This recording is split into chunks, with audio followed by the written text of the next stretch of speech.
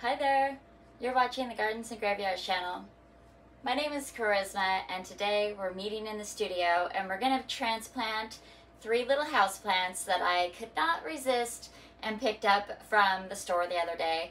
Plus, this is a store that's never carried houseplants before, so I definitely wanted to encourage them to keep growing houseplants or to keep bringing them in. So what I have here is a little tiny aglonema khanza, and I think this is white edge, but it doesn't say. And then I have, oh, the other one's sitting over there. I have a Burgundy rubber tree or ficus, and this is the one that has some burgundy new growth.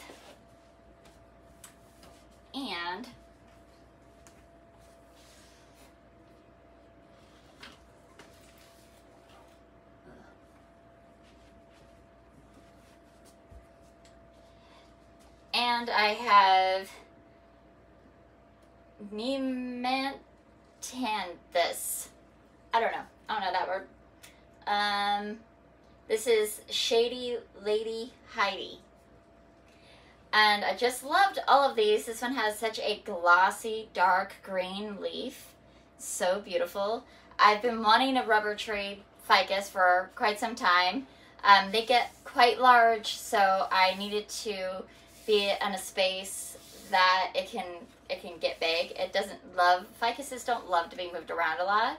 So I needed to make sure that wherever she ends up, she can kind of stay there.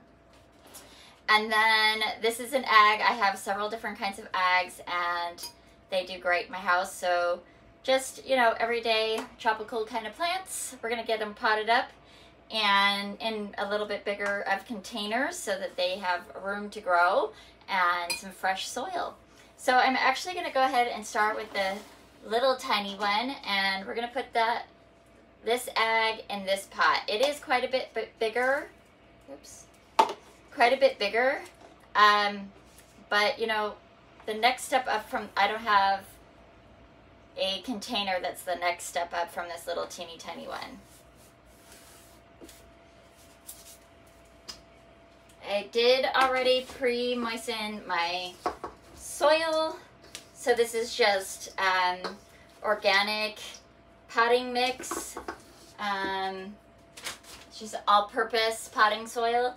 And then I mixed in a couple of cups of perlite to make sure that it's light and fluffy for indoor use. So I'm just gonna put this in here. This has, I think it has its own self-watering. Yeah. So it kind of has a built-in drip dish, but it does have holes. So just gonna put that in there, make a little well for it, and pop this guy out. I'm not gonna disturb the roots. It's not root bound at all. Just gonna put it right in there, and maybe just a tiny bit of soil on top. Okay, there we go. And then I'm gonna put this pot inside of this container, and then we'll put some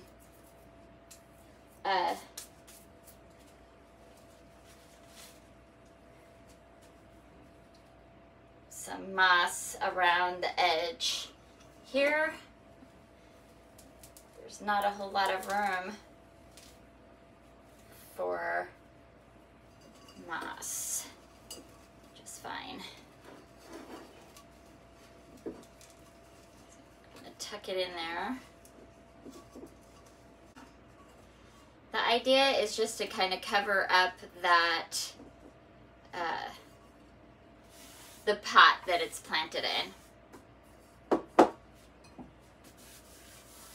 All right, let's get these out of the way. Get into that one. Okay, then we'll go ahead and pot up the next one. And this is a little bit more appropriate. It's just slightly larger. You could see that, and it's just slightly deeper. So this is a nice one step up for this plant. I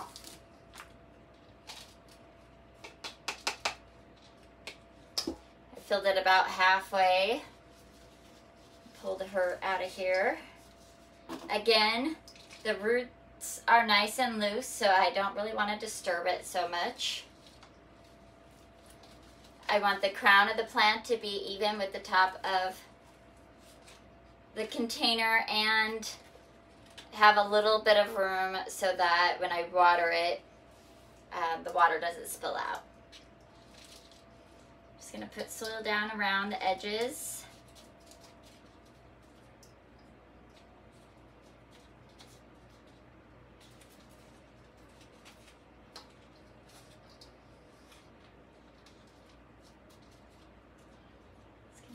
Down in there, losing a couple leaves, that's okay.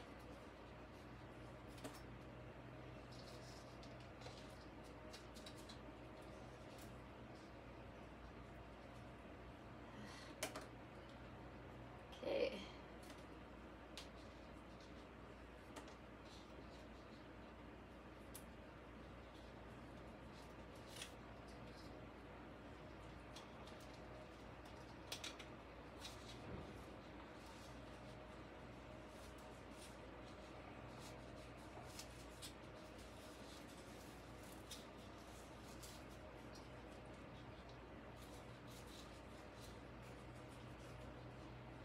Right, so we don't want it to be like super packed down in there, but we do want it to be nice and snug.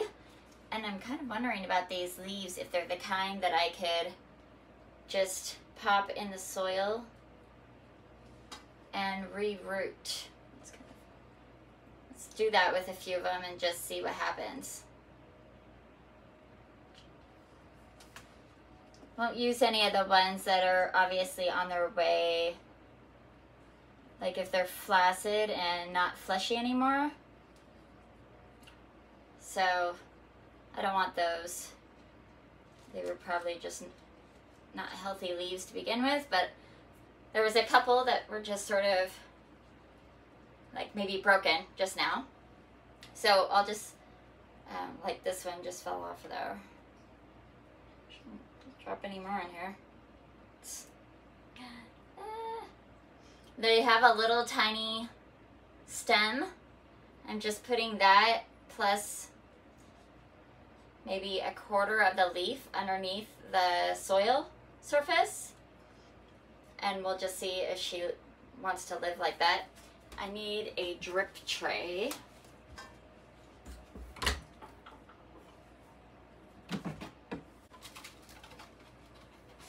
All right. A little drip tray in here, just set that down in there. Pop this right in there. This one, again, super tight, and you can't actually see the rim of the pot, so I'm gonna leave it like that and not put any moss in it. These old ones. Okay, and then we just have this last one. Let's switch these. And it's certainly deeper, but I know that this ficus can handle that. It's about the same around. So it's just gonna give the ficus, which is growing really tall, an opportunity to grow some deeper roots.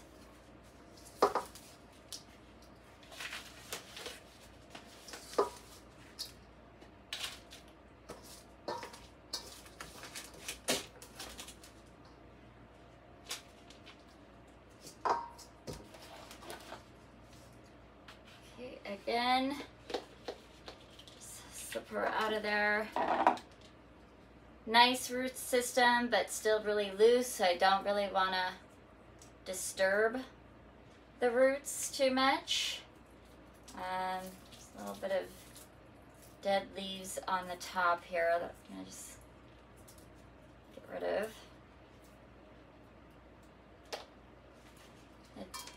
tease the bottom just a tad in case there's any circling roots. Just to give her a gentle reminder that she doesn't have to, see how that came off at kind of a loop? That's because the root didn't have anywhere to go but to circle around the bottom. So now she can go down. Okay, looks like I could just put a little bit more there.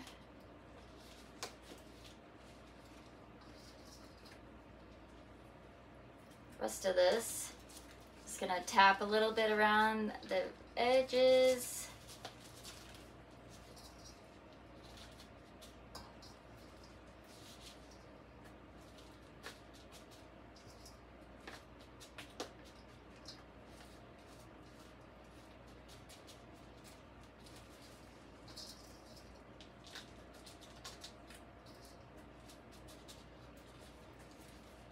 And there's just a dusting of new soil on the top.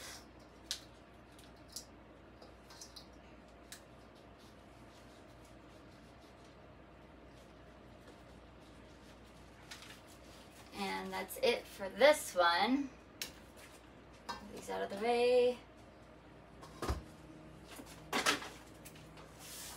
It's cleaned up.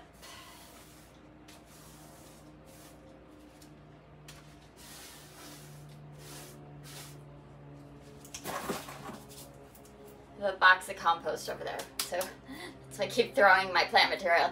And this one's gonna go in a big pot that's sitting on the floor over there. I'll show you a picture in just a moment. The rubber tree plant, don't mind my pile of notes over here, a phone cord.